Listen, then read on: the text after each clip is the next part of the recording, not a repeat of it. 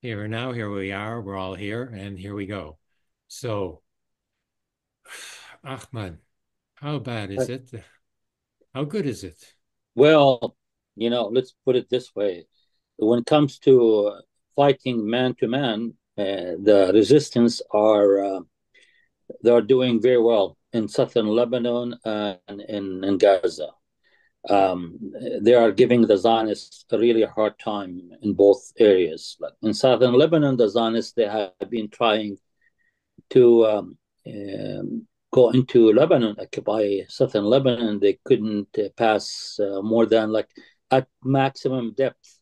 They managed about 1.5 kilometers, about a mile, then retreat back. Mm. That's is about 50,000 soldiers they have deployed. Same thing in Gaza. The resistance, giving the heart to the Zionists. Every day they're blowing tanks, APCs, bulldozers, sniping soldiers. However, on the other hand, the Zionists are doing very well in their genocide by encircling hundreds of thousands of Palestinians in northern Gaza, cutting off them from water, food, medicine, emergencies, etc. So same thing they're doing into Lebanon. So there's two wars. So there's a war that the resistance is doing is in a way defeating the Zionists, whereas the Zionists in turn they go and vent their terrorism on women, children, elderly, and unarmed civilians. Destroying homes, hospitals, schools, even in the city of Baalbek in northern Lebanon. They attacked thousands of years, Roman artifacts and ruins. So they did that in Gaza, where they decimated the old city of Gaza, which is about at least 2,000, 3,000 years old. They destroyed the whole thing. So this is the war that the Zionists are carrying. They think by doing so, they will bring the resistance to heel and accept defeat and wave the white flag, and that doesn't is not going to happen. No way. No, Yeah. not going to happen. No, no. The How big of an impact is this all going to have on the American election, Steve? Well, that remains to be seen. There is a movement of people from the Levant, the Middle East, whose ancestors, whose children and grandchildren live in the United States. They live here, and they are part of a movement that is opposed to the Harris Biden presidency. They're not voting for Trump. They're not going to vote for Harris. We'll just see. We'll have to just see. We really don't know. I can say that in the campaigns, me, I don't see it as an issue with what the politicians say. But when it comes to voters, more and more people are concerned about what's happening in Gaza and Lebanon. Time will tell how they respond when it comes to elections. I don't know. The polls may say one thing, but it depends on who is polling and who is polled. This is such a unusual, extraordinary situation because they're evenly polled now. There's sort of, no advantage to one candidate or the other. Now, that means that the matter of Gaza and Palestine could be the deciding issue in the election. This is the historic deciding issue in the election because I it would say determines it's a deciding. It's a factor, but it's not the decisive issue. more important than abortion. Now it's considered to be more It important is. than It is abortion, no. It's even. still abortion is still a big issue the American election. Mhm. To me, there's no difference between neither candidate. Like a vote to Harris is a vote for the terrorist called Benny Gantz. and a vote to Trump is vote for Smotrich. So basically, you so there's no voting there. So the only option left for anti-war people is to vote for the third candidates, like Jill Stein, for example. She is the Green candidate. So there's a momentum for her. Of course, she's not going to win because you know how the elections are rigged in the United States. You have to vote one or the other. That one of the two capitalist, you know, system, either the Republican or the Democrats. So basically, it is a factor in a way, but I wouldn't say it's the decisive factor. There's other factors. It depends who you ask. But I'm sorry to say that, but minority of people in the United States will be voting on the issue of Palestine or the Zionist genocide in Palestine and now in Lebanon. Yes, a minority would be concerned more so with Palestine than other Yes, issues that are local, yes, yes, for sure. yes. But those local issue people, they're evenly divided. Okay, so 2% of the population are Muslim and Arabs, perhaps more than Mhm. 2% if you say Muslim. Yes, And it's that about 2%, 5%, I would say. yeah, and that 2%, like is a deciding factor because not that they're going to be voting for Jill Stein or Cornel West. Yeah, I don't expect that they'll know about them even, because they haven't yeah, been able to be provided, with that information yet. exactly. But if they don't vote for the Democrats, they just have to abstain from voting. And all of a sudden, in the Electoral College, which is to the advantage of Trump, all of a sudden, that's a deciding factor in the election, and Trump wins and Harris loses. That's what I Oh, foresee. definitely. If I am an American, I would vote for Kanye West or Jill Stein for sure, and I will never vote for either party. That's for sure. Would it No, be, no. would their names be on the international ballots for Americans? I wonder if they got onto that ballot. I think they are. They should be on the ballot if they're registered. That's a, But it's that's a not very good national. They question. have to That's a very register good with every question. state. Yeah. And Jill Yeah, Stein that's a is very, only very good registered in question. about 25 states, I understand.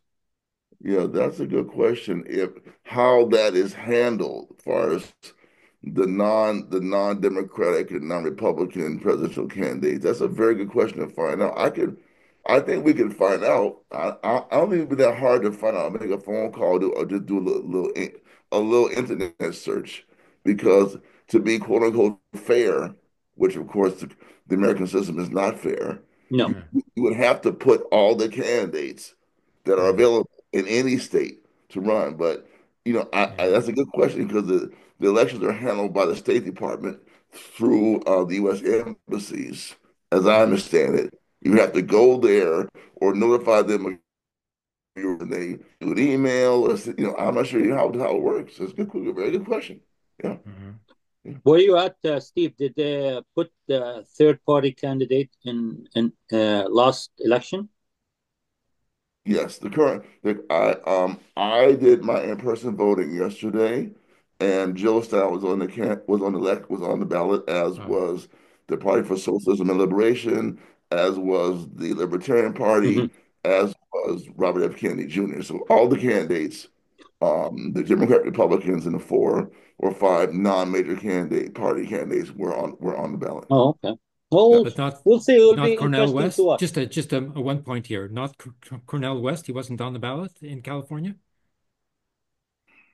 I don't remember seeing him, no. Wow. I mean, but that's my memory. It could Yeah. be wrong, but Probably right. Yeah. I don't remember seeing. I saw Libertarian, Jill Stein, Party for Socialism and Liberation, the Republican, Democrat. There could have been a space for write-in. I'm not Yeah. sure. Okay. Yes, Ahmed. I said it will be a very interesting show to watch on Tuesday night. It's a show. It's not real thing. It's Right. a make believe, voting, make believe democracy. There's no Yeah. such Right. thing called democracy. You cannot be a democracy and spend the billions of dollars to sway voters to vote for you. That's not democracy. That's called marketplace. Marketing. Anyway, basically, yeah, it will be interesting to see and watch. If anybody, if I, as I said, if I'm an American, I will vote for the third party candidate for sure, either Kanye West or Cornel West or Jill Mm. Stein, Mhm. for sure. There's some I do want to I do want to make share my opinion about something. I've been I kept my mouth shut for a few months now, but now elections coming up, I want to say something. What concerns me is how many people overseas, people who are not even who are not in Canada or Mexico. I think the Canadians and Mexicans have a better sense of what's going on in the United States. I do because they're closer in proximity. But the further away you are, the more of an expert you become on American elections. I Mhm. find it to be fascinating. Everybody say Trump's going to win. Well, how do you say that? And they have no basis on how they what this that Trump's got to win. Trump's gonna be the next president. I don't. I mean, I unfortunately live here. I don't know who's gonna be president. To me, it's if everything runs away, I think it's gonna be a very tight race. Then we'll see. We'll see. Mhm. But I really it have been interesting to see how many people around the world say Trump's going to win. I've been amazed myself. Hmm. Yeah, That's all.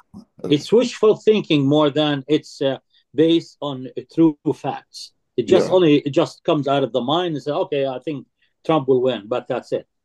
That's Okay. Yeah. baloney. I agree with you.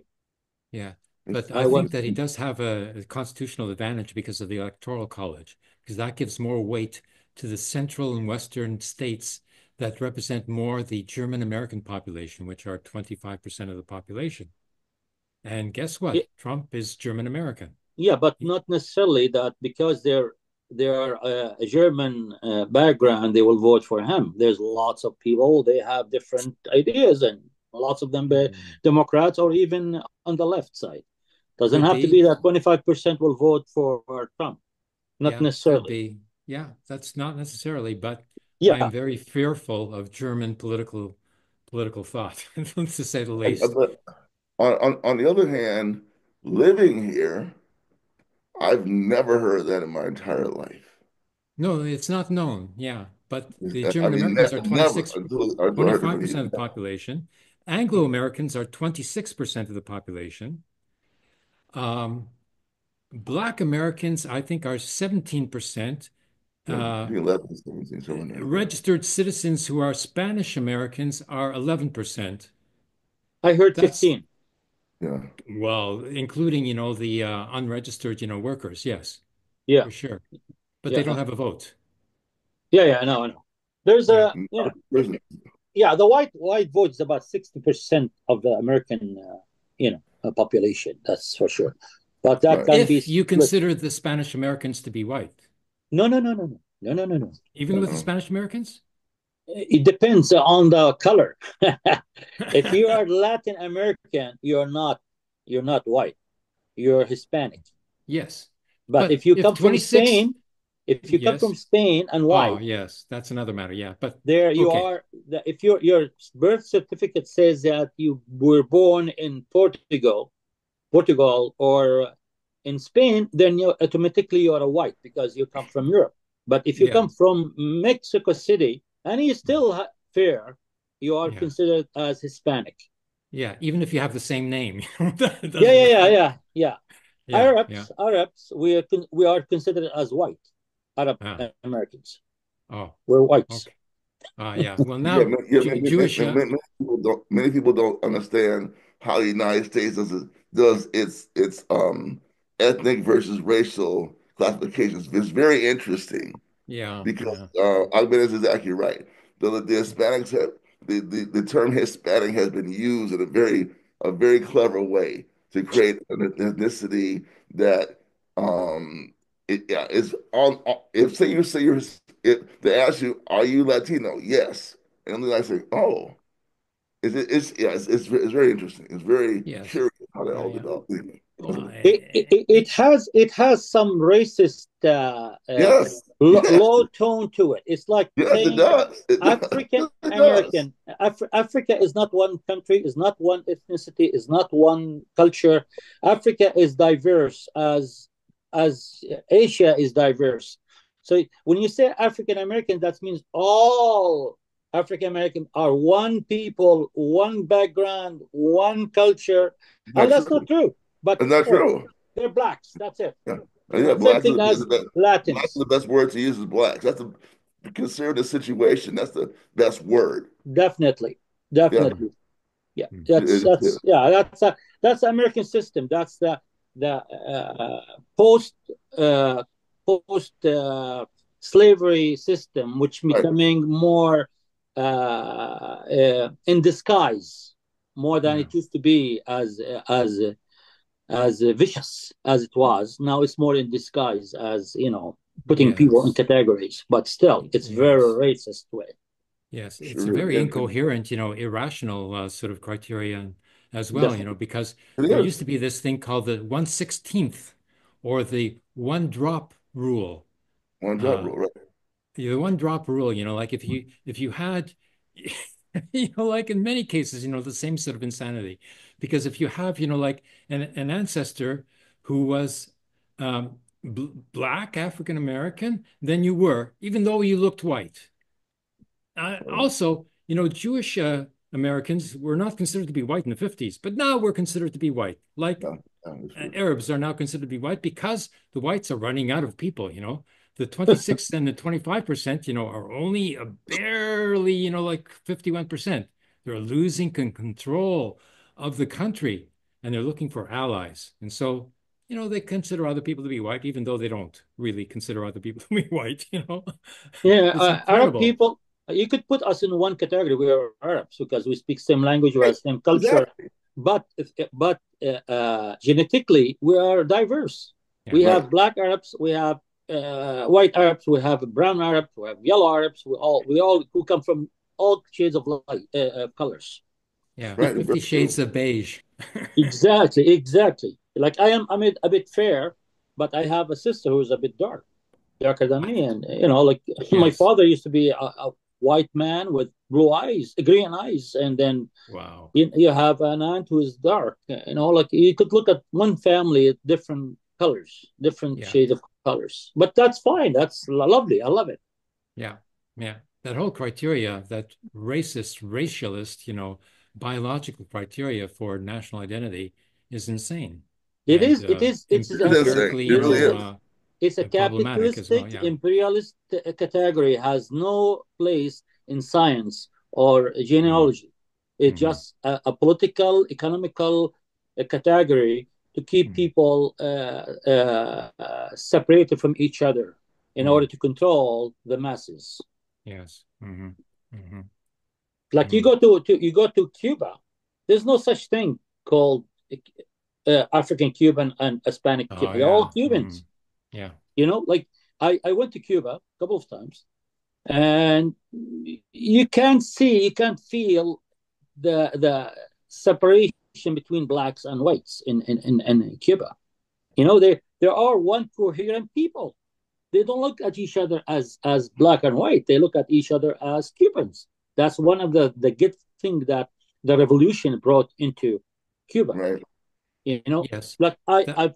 I've met black Cubans here, and I spoke to them. He said, and I asked him about racism. He said, I only realized I'm black when I came to this country. That's right. When Yeah, they came here, he they said, figured that in. when I Right. was in Cuba, Uh, Right. we never thought of us as blacks, as only hmm. as Cubans. Hmm. Exactly. They came Okay. here. Okay, you're talking about the working class, about the civil society, about the vast majority of the people, and it's all very true. Now, there's a nuance here, which is the class divide. The national bourgeoisie of Cuba was not black. It was Spanish purists, and they only married each other's families because they wanted to maintain their That's, so-called racial purity of being Spanish colonializers. Yes, that's right. Had to That's leave. right. Now they're Yeah. found in Miami, like Yeah. that's so that's the exception to the actuality that you're describing, which is rational. But the class divide is irrational because they use a Definitely. racist category to create a class identity as a justification for their disparity of wealth and their Absolutely. exploitation of the others. Yes, it's a racist, Absolutely. uh, presumption of capitalism that justifies capitalism in the mind of the bourgeoisie. That's true. Like I mean, we go back to Soviet Union. No matter what you think of the Soviet Union, positive or negative, they did not have that classification of. They have 158 different ethnicity, Mm, and you have all kind of people running the state, and there's no one certain ethnicity controlling the state. mm, So that's one thing. Now it's different story. I think I don't think they still have that. They don't even have that anymore. They don't have that in Russia. Even Russia today, the capitalist state of Russia, they don't have that ethnicity classification like the way it is in the West. mm. Also, the So, bourgeoisie, the national bourgeoisie in Russia has been hit hard by the sanctions. So they're weaker Right. than they are before. Mm-hmm. Yeah. And the state is becoming more predominant. The war production industries are controlled by the state and is the principal economy of Russia, of the Russian Federation, so-called, but it's actually confederation. But interesting prospects, for Russia. Oh, I love it when I see sometimes, the Russian military in Ukraine, advancing. They put a flag, on top of a building to show that they've succeeded in taking that particular city or village. And sometimes they put up two flags, one, the Russian Federation flag, and the other, the communist flag, the red victory, flag. There's a meaning behind that. the victory flag. They are saying. I've been watching Russia Today in English and Arabic, and one field commander was asked, "Why you hoist the Russian flag?" He said, "This is to simplify the Symbolize. symbolize the defeat of Nazism, because Right, so we are right. fighting Nazis Mm, in Ukraine, and we are doing this again in less than 100 years, defeating Nazism. So we have to bring the Soviet Union flag, which we flew over the Bundestag in Right, exactly, Berlin. So they exactly do right. that. Yep, mhm. They're right. very proud of Brilliant. that. They're very proud Very of good. that. Yeah, yeah, Yeah. yeah, yeah. So, Abraham, I did do some research on the status of activism on the campuses, Oh, and good. I have a little report for you to share. Okay. It's So, many of our viewers may have been wondering what's going on with the campus activism. Why are we seeing encampments and this kind of thing? Well, there has been some activism on the campuses. Um, let's see here. That's not it. I had this problem. Hold on a second. Hold on. Let me see sure. here. I'll turn the share off for a second. I'll turn it off for a second. I could hear you well. Well, no, but I have some images I want to show, and I have some Oh, problems okay. showing the images. So basically, let me show you what's happening. What's been going on is this. I'll stop sharing. There is, and I need you to help me. There is a Jewish harvest celebration. What's it called?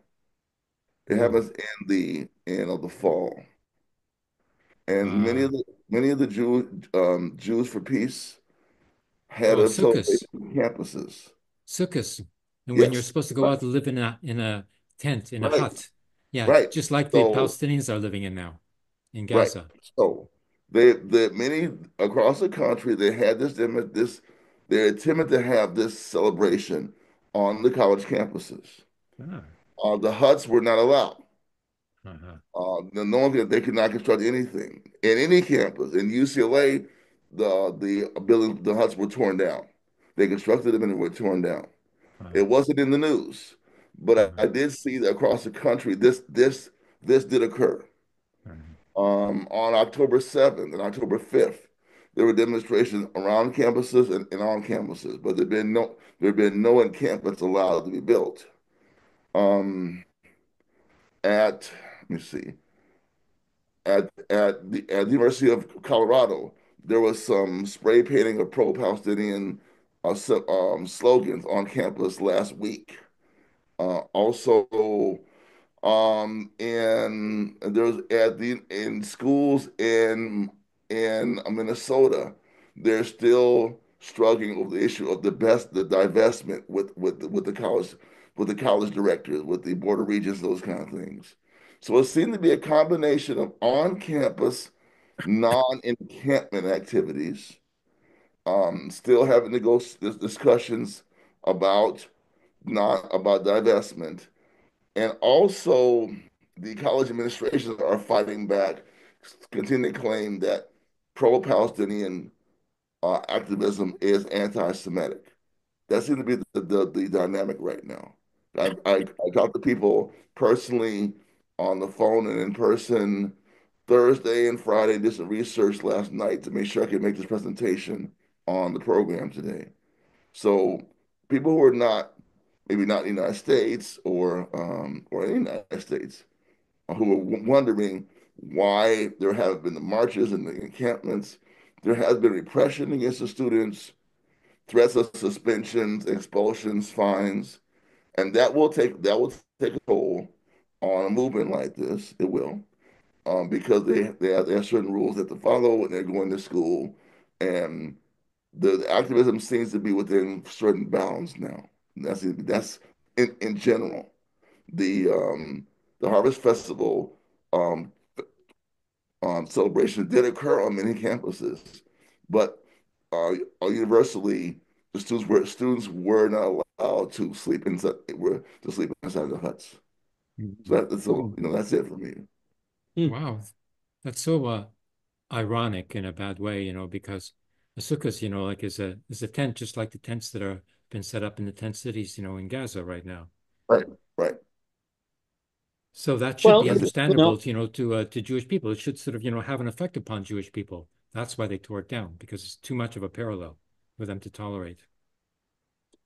that's if there's anything, if any meaning out of what's happening now in campuses, and the hard hand or heavy hand by the states or the universities or even the federal government shows how scared they are from Yes, the people, from the students, Mm, and how uh, how defeated they are when it comes to the narrative. They have no narrative to defend what they're doing. In order to defend themselves, they go on to offense by using and enacting Nazi-like rules and regulations against students. mm, That means we are winning, right. mhm, You're definitely. right.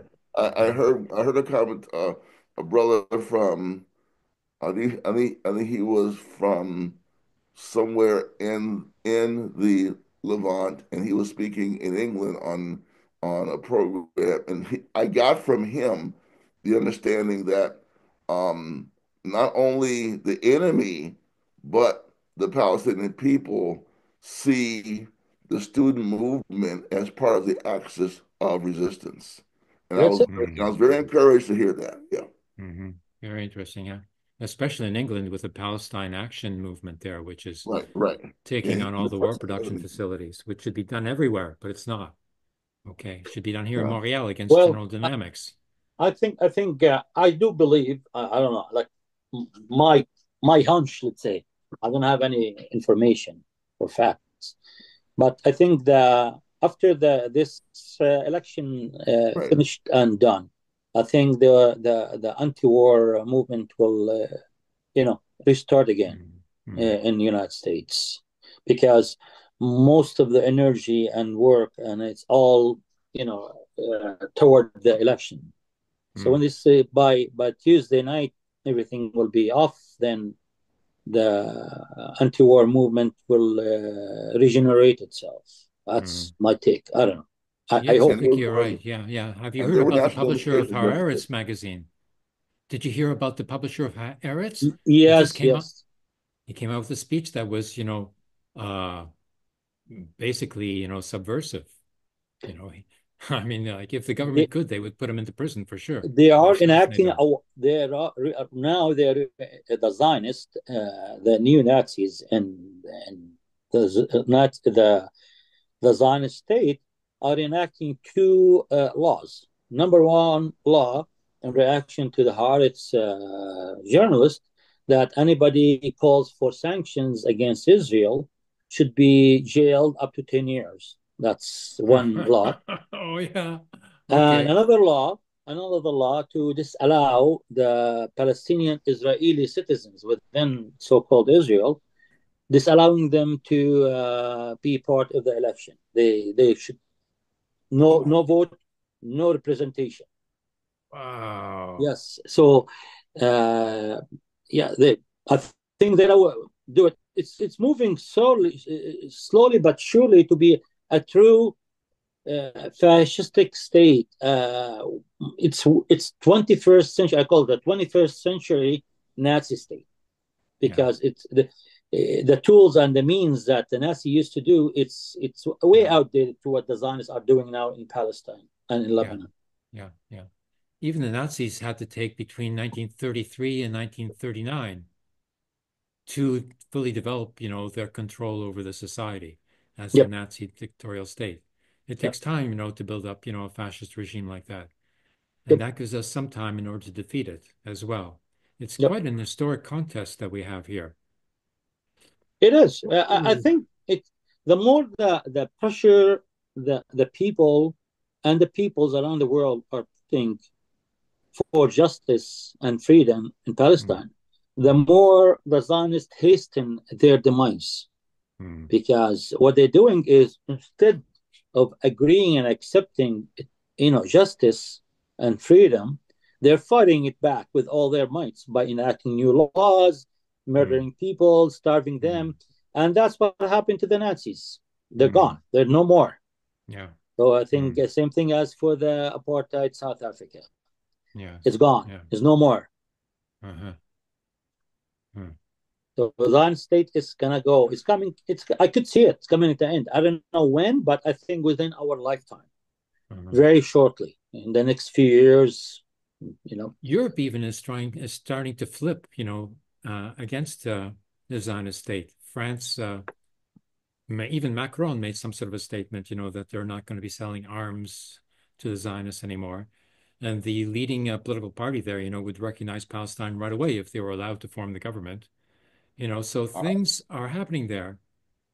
So I I found can the expect in statement the very coming interesting. year that the Zionist state, if it continues as such, will be, suspended or expelled from the United Nations General Assembly. Palestine will be recognized as a state, and then there can be further progress made until the General Assembly finally will overrule the Security Council and send peacekeeping troops and use coercion and force against the occupation of the Zionists in Gaza and the West Bank too, and in Lebanon, and in Syria, in the Golan Heights. These are all sites, should be taken on by the United Nations with peacekeeping troops, tens of thousands of peacekeeping troops. Then But that would spell an end to it. Who would contribute to such, troops? While it's the United States who's leading the war in Lebanon, and Yes, Palestine. It's but not the with Israelis. international public opinion, a lot of states will line up, to share in the glory of saving Palestine finally, Well, after I it's mean, I hope. So far, who is fighting actually in a strategical point of view is the United States. It's not just the Zionist state. hmm, It's United States, it's Britain, it's Germany yeah, are fighting. Actually, according to news, the Zionists yesterday went and abducted a Lebanese sailor from hmm, his home from northern Lebanon. So the story says that it was in a collaboration with a German navy that's supposed to be part of the UNIFIL in across from that place. So they came from that ship. So uh, basically, we are the Palestinian Lebanese resistance are in fight against the NATO. As for Macron, Macron is actually he is being embarrassed hmm, by what the Zionists are doing. They're hmm, embarrassing him. So he has to do something. He has to say something because yeah, you have at least one third of his National Assembly are on the left, and they say they're calling him out yeah, for you got to do something. So he has to do yeah, something. yeah, So we're not talking about England or Germany or United States or Canada or Australia. We're talking about France. France has different dynamics when it comes to politics, especially in Palestine and Lebanon. So he yeah, has to come up with something. But deep inside, he is as a Zionist as Yeah. Sturmer and as Biden, Harris, Yeah.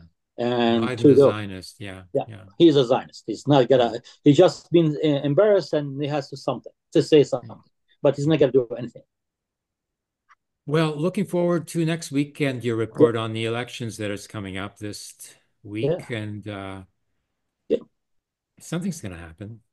Oh yeah, I think there's one more thing I'd like to throw in the discussion today is Iran's promise to hit Oh, yes. back, Yes, retaliate to the Zionist aggression yes. on Let's its territories last week. know about that. Oh, And the Iranians actually they are making big threats and promises that they will hit hard, very hard, harder than the one before against the Zionists. So I think there's something brewing in the next few days mm, in the retaliation to the Zionist mm, aggression against Iran. mm, Well, So it's things are getting heated up more and more. There's the mirage and facade of negotiation mm, and uh, peace settlement between the Palestinians and Lebanese from one side and the Zionists from the other side had fallen through.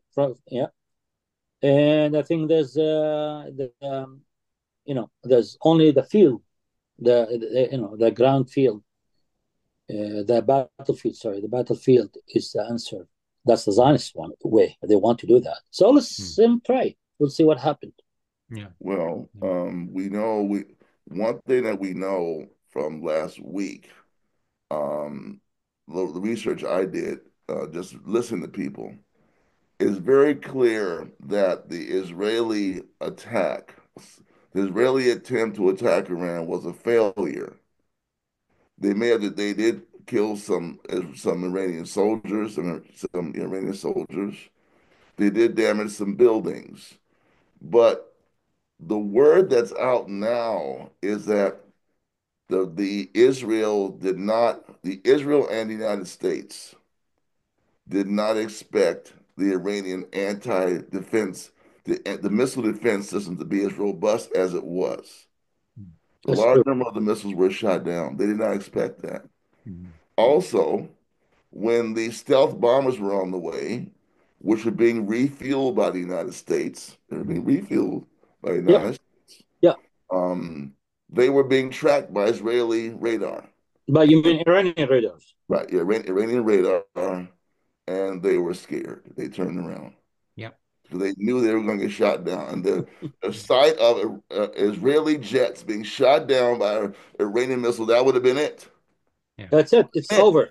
It's All over. these trillions. That would have been a strategic propaganda victory Israel could never have downplayed. It's Yeah. a defeat It to the turned and United ran. States itself Right. with this pride or the pride of its Air Force, the F-35. If Uh, one of F-35. them got shut down, uh, goodbye F-35. Big money makers Right. to the United States, weapon manufacturers. Goodbye. yeah. And also Israel's had so little to say about this military incursion. They've been peep. And usually when it goes their way, they're bragging. They got videos. We did this, we got this, we did this, and we're coming back for more. So clearly something definitely went wrong Yep. that with that attack. They didn't get what they wanted. And now Iran has the upper hand. And we're gonna see Mm, what happens. They definitely have the upper hand. And mm, the US and Israel have to be scared mm, because they were embarrassed in the previous attack. They were because the missiles got through the Iron Dome. They got through, and mm, now they don't know what's going to happen. So we'll see. We'll see. yeah. Yeah. What proves your point, which make it really realistic and right on, is if the Zionists were successful as they said, they're successful and they managed to hit wherever they want. The Iranians will lay low and say nothing happened and let it slide. They will not say we gotta retaliate. But what happened, the Iranians in the same day said nothing happened, very little, minimal damage happened. Four soldiers lost their lives and one civilians. Then they start saying we gotta hit and we gotta hit hard back on this aggression. Basically, they're emboldened of what they have, as you said, as you mentioned, Steve. We're strong enough, and we could deter the Zionists, and we could foil their attacks on us. So it's wait to be seen in the next few days. Yeah. The Iranians said it's coming very soon. I think the most strategic target for Iran to consider is that military airport called Nizrem or something that hosts They the have about six of them. F-35s. That's where they take off, to go and bomb Gaza and Lebanon. It's called Nevatim. Ah, yes, that's right. Yeah. Yeah, but that's not just only. They have six airports there. Oh, all The with F-35s? They No, have no, no, F-30. no, no. F-35s, I think they are on two airports. But I think I don't know. My take: the Iranians this time will target all these airports and take them out of Oh, service. that We'll would be see. strategic, defeat for the Zionist state because the only sort of level at which they have an upper hand is, in control of the air That's it. force. That's Yeah. it. If Hezbollah and the resistance can ever take down some airplanes, Mm. OMG, it's another day. Mm. That's their main element of surprise is satellite data Mm. which the CIA gives them, and Mm. and the airplanes. That's it. That's Yeah. true. Okay. Okay. Very good. Thanking you both for your interventions, and we will meet again next week. Okay. Bye for now.